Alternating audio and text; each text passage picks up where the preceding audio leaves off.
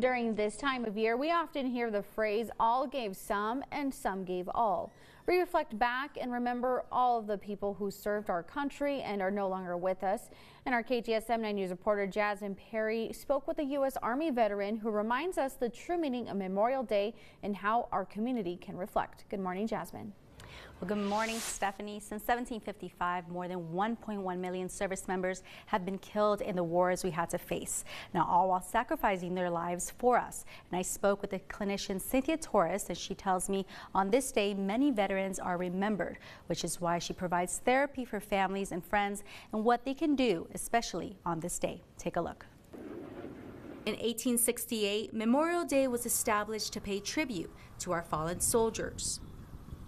You know, people will engage in like barbecues and go to the pool, but in reality, it's honoring their lives. So some of the things that we can do is go to the cemeteries, you know, go to Fort Bliss Cemetery.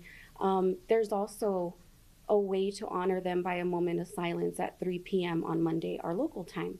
A national pause to remember those who have passed away during the time of their service. And while it's a painful memory for those who have lost a friend or loved one who served, Cynthia Torres is a clinician at the Stephen A. Cohen Military Family Clinic at Endeavors, where she provides trainings for her community in an effort to bring awareness to mental health. When we talk about invisible wounds, we're talking about PTSD, the traumas that they come back with that we cannot see on their bodies, which is one of the common health factors they treat at Endeavors.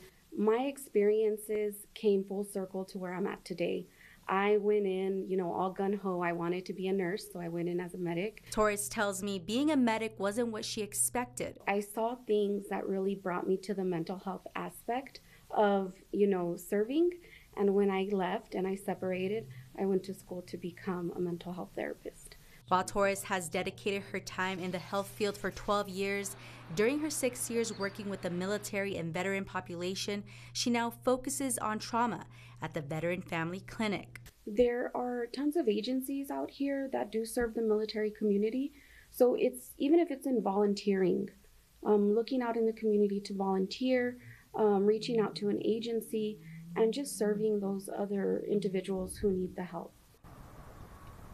Starting at 9 a.m. today, the Endeavors Veteran Wellness Center on Pebble Hills will host an event for the community to honor veterans and active duty service members, as they will highlight their stories in a memorial box. And you can find all those details on our website at ktsm.com. Jasmine Perry, KTSM 9 News.